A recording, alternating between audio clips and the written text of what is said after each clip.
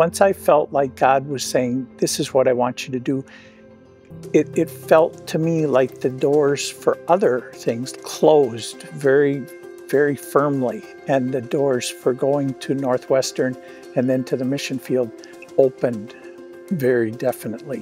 The unfortunate part, I loved it, but it was great for me, but it was not great for my wife. And so I left that, and then about 6 months later, she left me.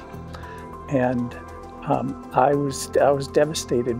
I felt very low. I did not feel like I was worthy. Leaving that, having a failed ministry and then a failed marriage, created for me about 20 years of just walking into a church on Sunday morning, finding a pew, sitting through the service and leaving, and that was it. I did nothing. And so I came back to Minnesota. When I came back to Minnesota, I knew nobody. I knew my family, but I didn't know anybody at Constant. So it was through two things then when I came back to Minnesota. One was going on a mission trip to Haiti, and the second one was joining a small group. And through that small group, it was like my eyes were opened again to the fact that I could serve again. I think that everybody has different spiritual gifts, so that what your spiritual gift is what you should pursue.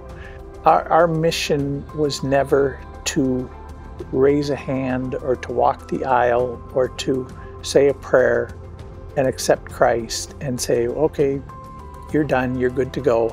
My spot in heaven is reserved, so I'm fine the rest of the way. James put it very clearly, if you don't have, faith without works is dead. So I think that serving is the natural next step in accept Christ, and now what can I do?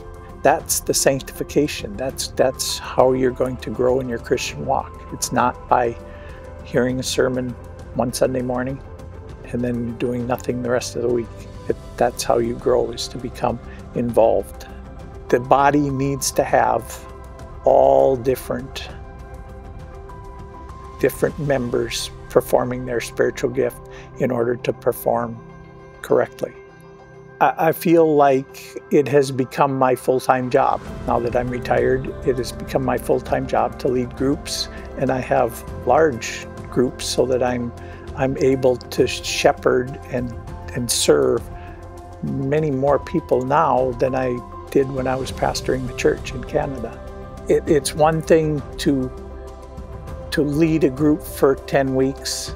It's another thing to lead that group and see where the people have come in those 10 weeks. I feel now that there's purpose. There's much more purpose in getting up in the morning and getting ready for my groups. I think that it has really caused me to become more focused on what I'm here for the rest of the days that God gives me.